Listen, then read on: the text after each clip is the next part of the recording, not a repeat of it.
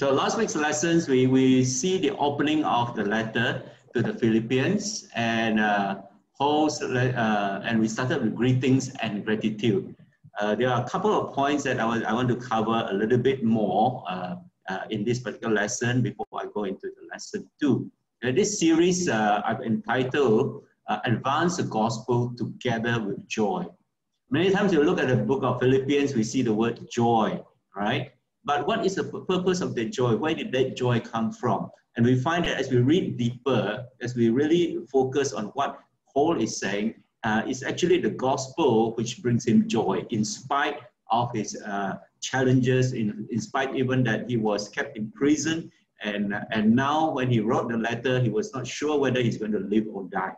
Yeah, so that is why I came to this series, entitled this series of Philippians, Advance the Gospel Together with Joy. All right? And indeed, Philippians 1 verse 12 says, what has happened to me has actually caused us to advance the gospel. Right? So there are different aspects of what we will see throughout the whole book of Philippians, right? And we're still at the part of more or less like the introduction, and the next lesson we'll look at is the testimony of Paul, and it's a testimony of joy in ministry.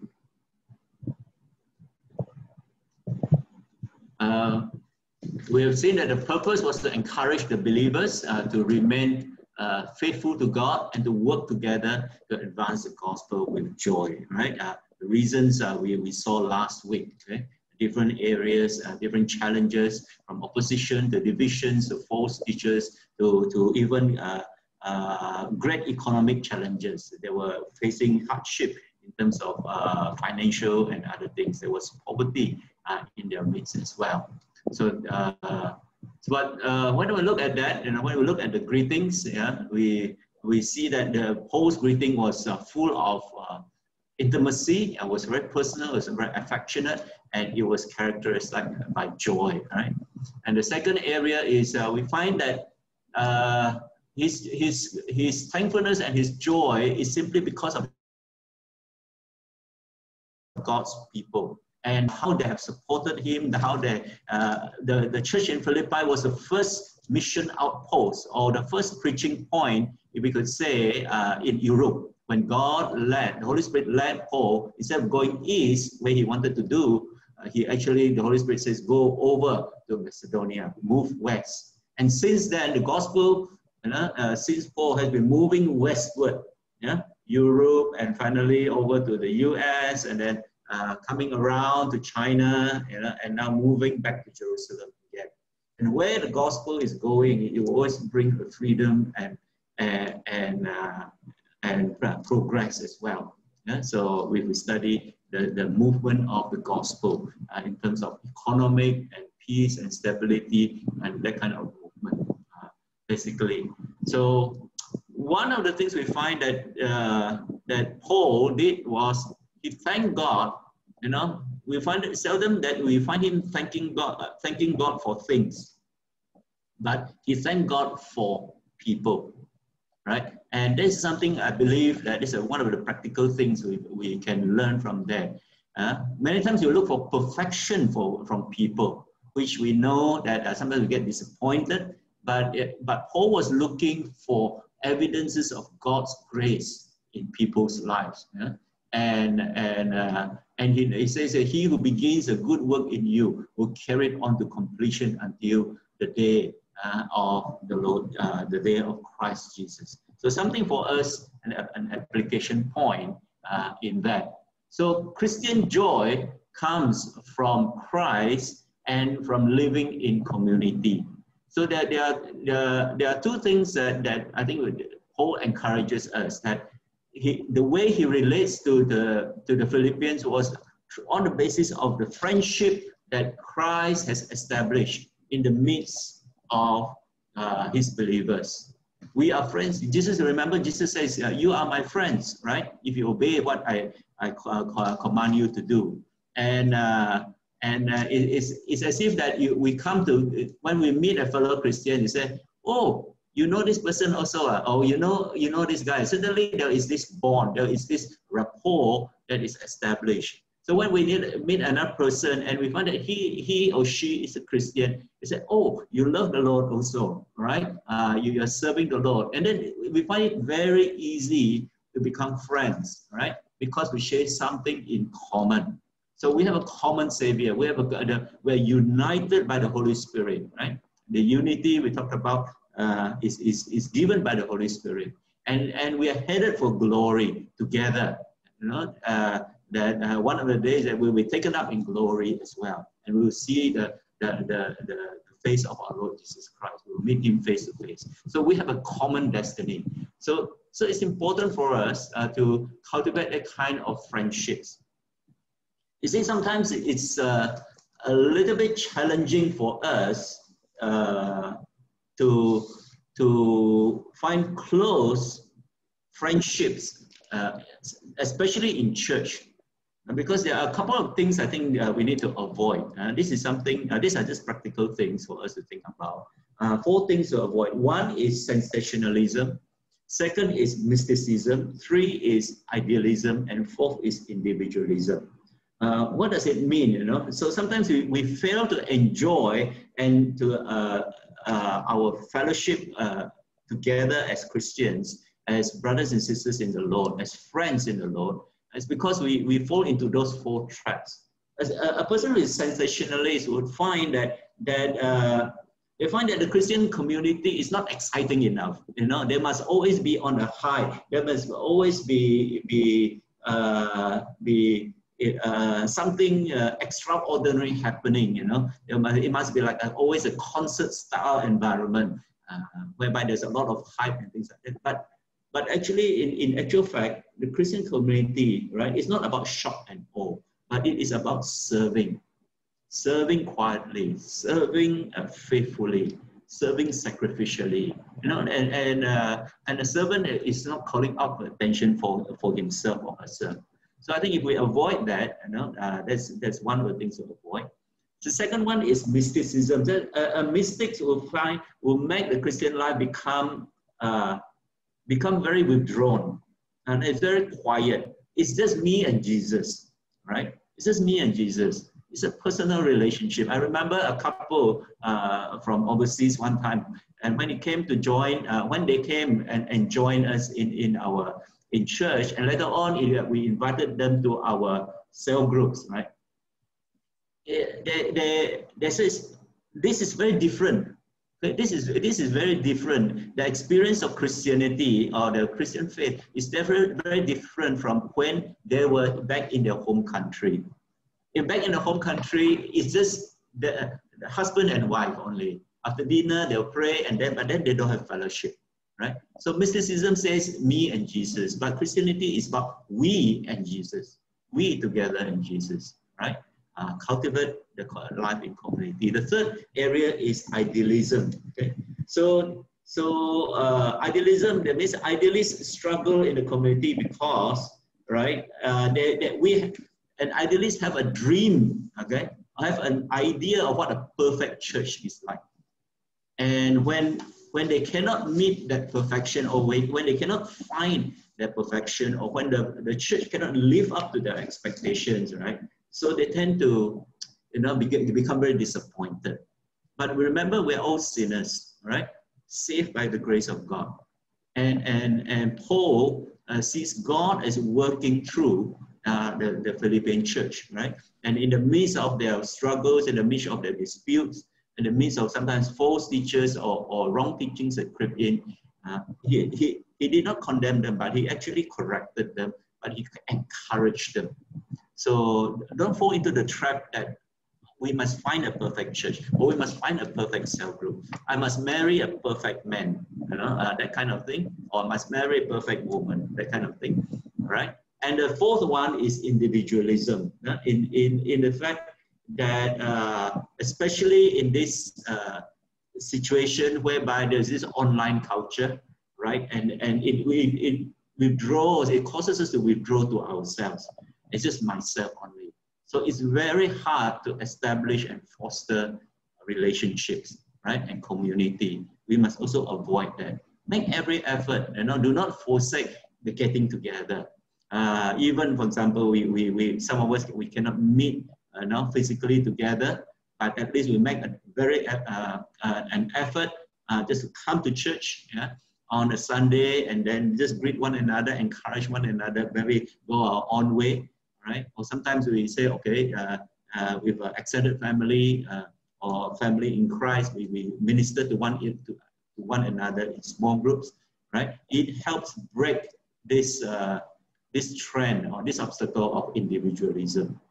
And this is a challenge, especially for many people who live in this online world, and they are not able to connect, face to face with all the faults and all the shortcomings of others, right? All the preferences of others. So not only we talk about friendships, right? That Christ has already established, the Holy Spirit has established, but even more exciting is what Paul talks about, the partnership that they have. So gospel friendships, right, lead into that kind of partnership. That means that we have a target. We are on mission together, and this where Paul and the Philippians have this goes beyond just a friendship, right? But they were on. They have a mission together. They send financial aid to help him, and through him, they send financial aid as well to help other churches as well that were in need, especially, for example, the Jerusalem churches. And they suffered together, they encouraged one another in the Lord, and they never stopped praying for one another. So we see this joy coming through when we study the letter of Paul in this way. Why is it always say, I give thanks to you. I thank my God every time I remember you. Okay, so here I just want to carry on. It says so when Paul writes to the Philippians, he expresses that in the midst of their struggles, he can relate with them and they can relate with him, but he has confidence. Now remember, he was in chains, or his movement was restricted, but he had confidence in God's faithfulness to the Philippian Christians. It says God is like a diligent worker. He who began that good work in you will carry it. Okay, and the way he uses that phrase is will continue to carry it to full completion until the day of Christ Jesus. So he says he's very confident of this particular thing, right? And this is a fact, this is sure, 100% guaranteed, right? And his confidence is in the Lord. The way that God has been faithful to the Philippians in the past is now the same thing that gave him the confidence that God will continue to sustain them even in the midst of the persecution and the troubles that they face. And he says, we'll carry it to completion until the day of Christ Jesus. He said, how long will God work in them? He says, as long as it is needed. As long as it is needed. As long as we need help, God is there for us. And why he says he put the limit until the day of Christ Jesus? It's the same reference as the day of the Lord. Remember, Paul was facing his persecutors, his jailers. The Philippian church and the early Christians will be facing greater and greater persecution as well. And it says, and people wonder, will there ever be justice? Will there ever be relief? And in the Old Testament and in the New Testament carries the idea of the day of the Lord. It is a time when Christ comes back, when God's wrath and judgment on sinful man and people who reject Christ, it will be manifested. God will come and judge. God will come and set things right. And this idea is in the Old Testament, this idea is in the New Testament as well. And here Paul echoes it until the day of Christ Jesus. And Jesus himself said, I will come back again, and when the Son of Man will come back. This is a side-by-side comparison in that way. I said from Isaiah chapter 13, and you can read a lot of other verses from Zephaniah, from Obadiah, from Joel, and so on and so forth. Let me just read for us. It says, see, the day of the Lord is coming. It's a cruel day. It's with wrath and fierce anger to make the land desolate and destroy the sinners within. Right? This is the judgment of the Lord. Right? The stars of heaven and their constellations will not show their light. The rising sun will be darkened and the moon will not give its light. And the Lord says, I will punish the world for its evil, the wicked for their sins. I will put an end to the arrogance of the haughty and will humble the pride of the ruthless, and so on and so forth. Right? So that idea and that conviction of that God will come and set things right, that's in the Old Testament, is Jesus himself repeated, and Paul himself would write to the Thessalonians as well. It says, now brothers and sisters and dates we do not need to know, for you know very well that the Lord will come like a thief in the night. Right? When people are saying peace and safety, destruction will come on them suddenly. Right? But you, brothers and sisters, you are not in darkness. So that day should not surprise you like a thief. So we are aware. Okay? We are aware. We are not dismayed. Even we may be, like Paul is kept in the darkness of the dungeon, but yet the light, he understands the light of the Lord, right? And the day of the Lord is a time when God will vindicate him. God will set things right. Right? So there is encouragement. So we can read about that in 1 Thessalonians 5, 2 Peter 3, in Revelations, in Matthew chapter 24, when Jesus talks about the coming of the Son of Man as well.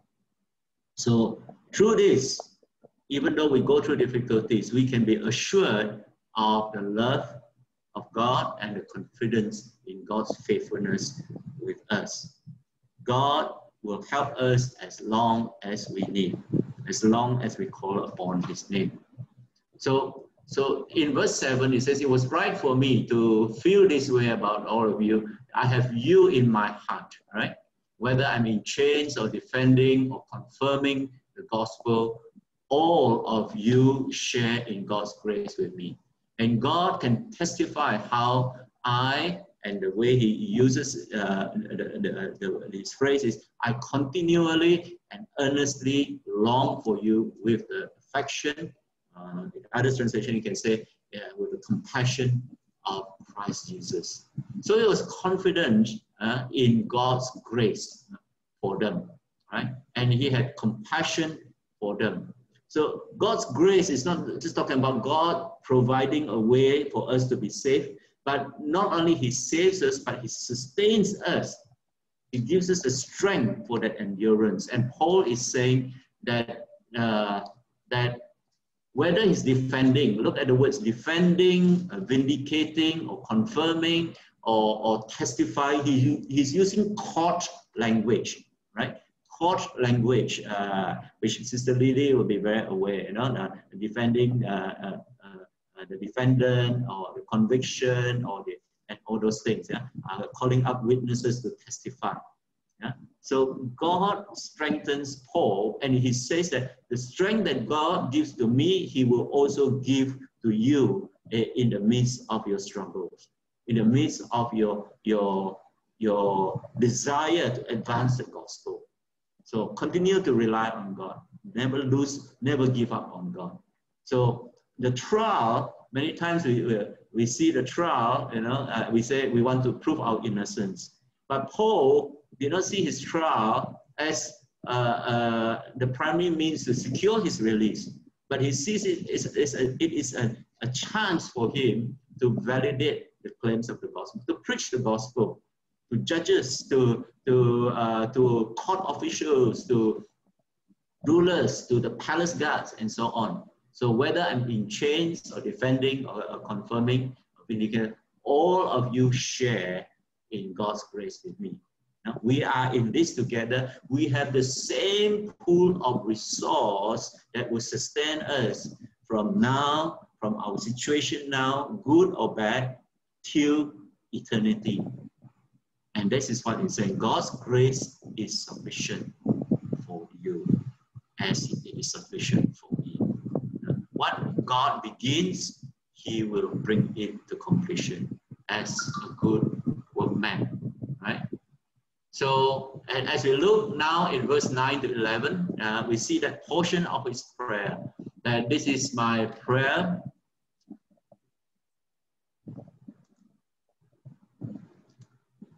This is my continuing prayer, that your love, in the way he writes love is agape, which is the sacrificial love that God demonstrates for us, that your love may abound more and more in knowledge and in depth of insight, right? So this is his prayer. These are three things he prayed for. That they would have that sacrificial love, and that love will continue to grow to the point whereby it gives the idea of overflowing. As water is poured into a container, there's so much water that the container could not fill it, it overflows. That love of God is meant to overflow in the Philippians' life, right? And he also talked about the knowledge. That knowledge is talking about the knowledge of God, to know God and have the depth of insight. And the insight is you are able to experience that application of that knowledge into your very life. You have experienced the goodness of God. So this is something that Paul's prayer is, right? And the reason he prayed for that is verse 10, it says, so that, right? So that you may be able to discern what is best and may be pure and blameless. Another way of translating is impeded for the day of Christ. Remember, again, he repeated 2 times. When Christ comes back, they may be found pure, they may be found blameless, filled with the fruit of righteousness that comes through Jesus Christ, through the glory and praise of God. So that's his desire, that's his wish, that as he prayed for the Philippine Christians, and isn't it great that if somebody prays for us that we will have this as well: discernment, purity, righteousness, and that ultimately our life will bring glory to God, not shame to Christ, right? That idea of discernment is actually, remember in Philippi, there are gold mines around that area, right? And for people, for those who are gold miners, they need to know whether there is good gold or fake gold, right? There is this called fool's gold. So then they need to have that kind of discernment. What is best, right? What is best? It could be that idea of best. It could be referring to to what Paul is teaching, right? That is one way of it. That is, they are able to discern Paul's teaching as compared to false teachers that wants to steal, to corrupt the church. So it says that's part of the way that we can understand that, to discern what is best, and to be pure, right, and to be blameless, be found faultless, So it's not just about the knowledge, but it is about the soul, that they are growing together, growing in holiness, in the desire to be holy, to give glory to God, right? And the fruit of righteousness is what they are looking for. So the Christian life is saying is this: it's not just once I'm saved and then I sit back and I don't progress. He's saying that all this we must continue to grow in it. Okay, so the Christian life is never stagnant. The Christian life is never boring, actually, right? It is full of challenges. And how can we actually sustain the Christian life? Definitely not our own. It says that fruit of righteousness, verse 11, comes through Jesus Christ. That strength, that ability, that power comes through Christ himself. So what he's saying to the Philippine Christians, and I believe to us, is just don't settle for a superficial knowledge of God. We begin with trying to understand and trying to grasp in our mind, who God is. We study, and there is this that part, what we call the intellectual knowledge, the academic knowledge of Christ, of who God is, and so on. But we must also have that intimacy, that experiential knowledge of God. How real is God to you in your life, day in and day out? From year to year, are we growing in the knowledge and in the grace of our Lord Jesus Christ? Two things: the grace, in the knowledge and the head, and the grace, the outworking of our relationship with God and with people. So this is Paul's prayer and desire for the churches, right? For these partners in the gospel.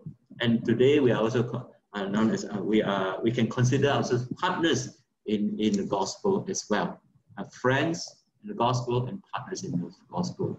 If there's something that I remember, a sister in Christ once said, Pastor, I don't know what to pray for you. I said there are many things you can pray for me, but if there's anything, I think this is a good prayer. We can pray for one another, that we may have knowledge, we may have discernment, we may have purity, that all these good things will continue to grow in us. Love, knowledge, insight, experience of God, knowing God in a deeper way. So this is what I want to cover for the first section, that is from verse 1 to 11. And let me just then go into the next lesson.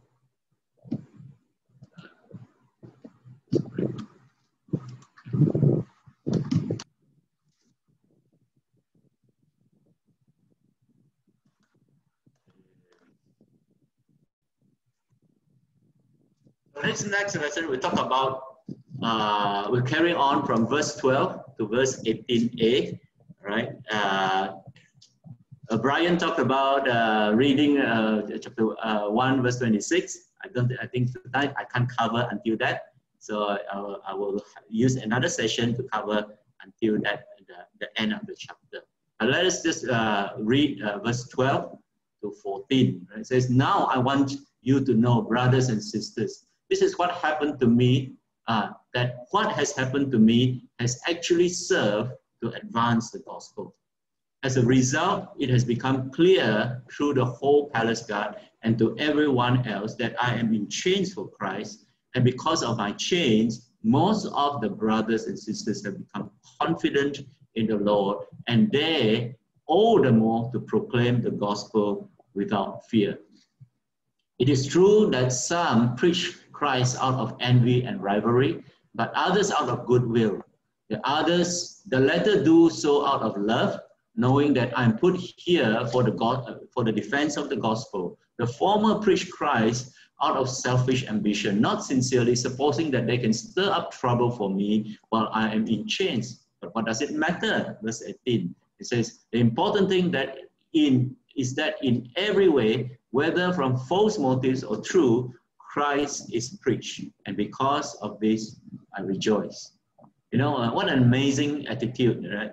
For Paul. You know, he could have taken a very, he could be very discouraged to say, "I'm in prison, I cannot do anything," right? And there are people out there, you know, who are stealing my crown, you know, stealing my glory, and I'm feeling so useless here, right?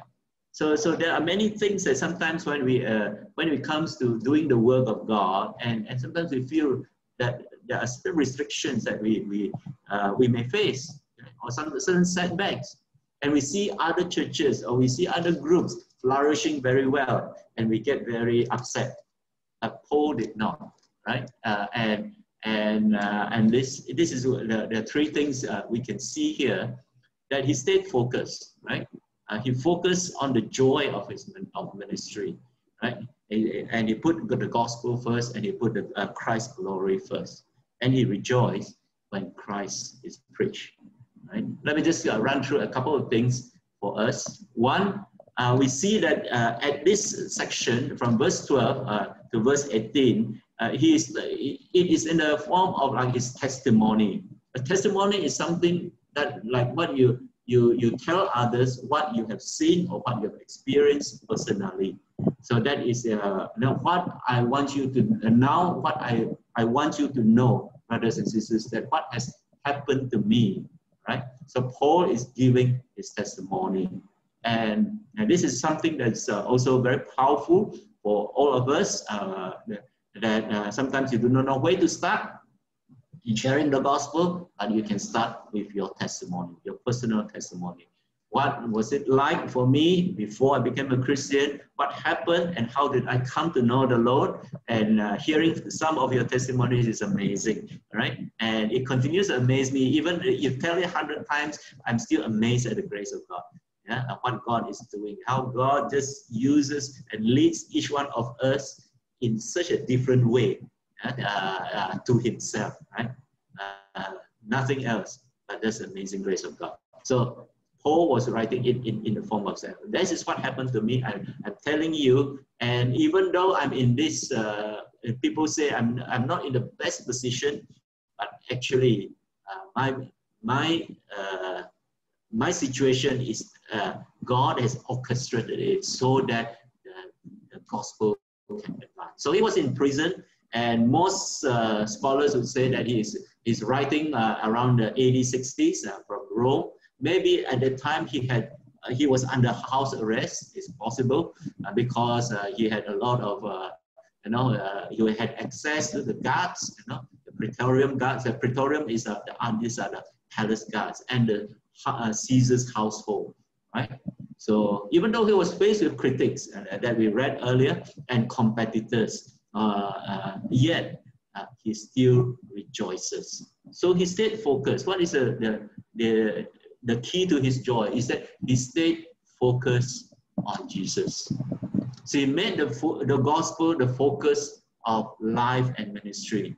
I think if we focus on other things, right, we get disappointed.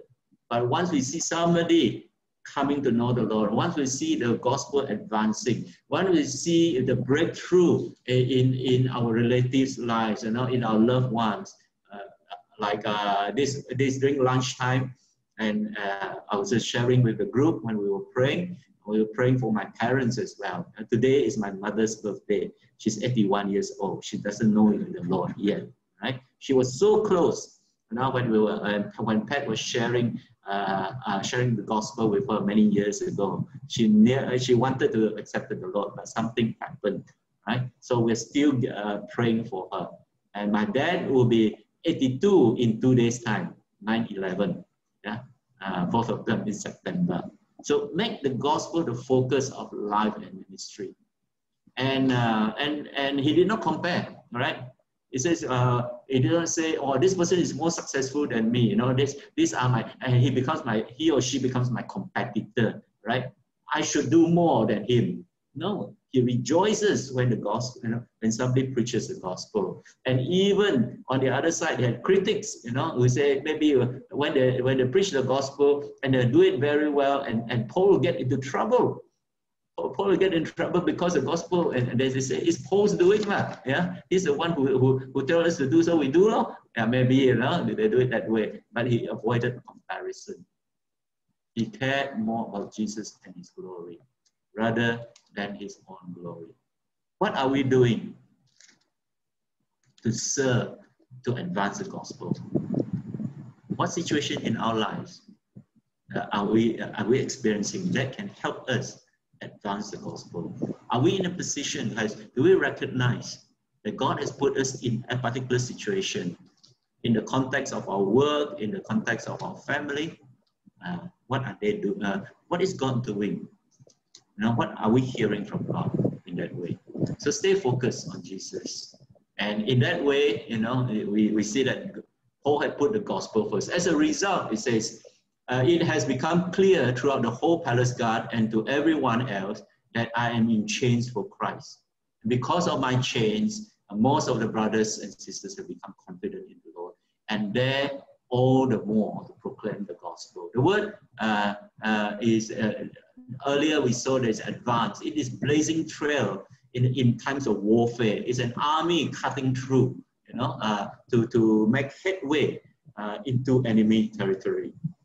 So Paul is using that military term.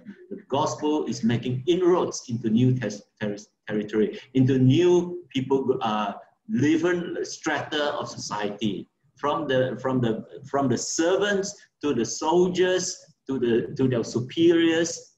This is where Paul is saying he's so glad it is penetrating through different levels of society wherever he's in contact with. So circumstances, he sees, are God-ordained opportunities. People are hearing the gospel, and not only that, he sees the church being emboldened. Brothers and sisters have become confident in the Lord, and people are speaking the gospel. Right? Even I remember the first time, you know, somebody wrote me a card, you know, when I was not a Christian yet. It was a birthday card, and they sent it all the way from a place called Simunjan. And I was in Sydney.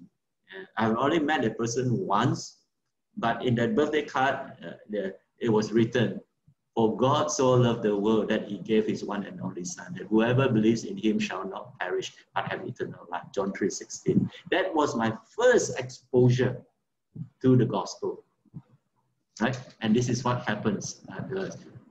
Be bold to share the gospel in any way you can. So Paul put the gospel ahead of his personal wants and priorities. And we see that even though he went to prison and he was afflicted, but through his affliction, others' faith, the faith of brothers and sisters in Christ, were being built up, even though he had to suffer. And so they became confident in the Lord. So the last part is, it says this: "It is true that some preach Christ out of envy and rivalry, but others out of goodwill. The latter do so out of love, knowing that I'm put here for the defense of the gospel. The former preach Christ out of selfish ambition and not sincerely, supposing that they can stir up trouble for me while I am in chains." There were two conflicting motives: envy and rivalry, right? And whatever the reason is, whatever the motive is, as long as Jesus is preached faithfully and truly, there is no error in terms of who Jesus is and what he has done. There's no error in the gospel. Paul is okay with that, right? He says, because of that, I rejoice. I rejoice that, as long as Christ is preached, I rejoice. So this is what takeaway things for us from this point is that we ourselves need to be aware of jealousy and envy in our ministry. We are not in competition with other churches, with other Christian groups. We're not in competition with other ministries, also within the church. Sometimes we do struggle in terms of what do you call this? We have constraints in terms of people who can serve. And sometimes we see people serving in multiple ministries, and one ministry will run to drag the other person and things like that. I hope that we can continue to work together, right? And more, encourage more to come in and serve, yeah, our friends and others. And also, please correct my spelling. Please excuse my spelling. Beware of the temptation, all right? I don't know why in that way I put an option of patient, right? Temptation to promote ourselves in ministry. So I think this is something that you actually see this kind of philosophy coming up, when normally, for example, we talk about promoting our services and things like that. I would rather put, the church, the congregation up as our on a publicity poster rather than the speaker themselves, unless it's an outside speaker, right? So I mean, these are little things that we I think it's important for us. We don't want to promote ourselves in ministry, but we want to promote Christ through our ministry. So sometimes God does bless us, or bless you in your ministry. And strangely enough, others may envy. So don't be surprised by others wanting to do better than you, or envious than you. So don't be surprised by that, but ask God to give you grace, to continue to serve and to work with others. So in all this, that's why Paul have joy in his ministry, and Paul can rejoice when Christ is preached. Are we rejoicing in PBC because Christ is preached? That's all I want to share for tonight. So thank you very much.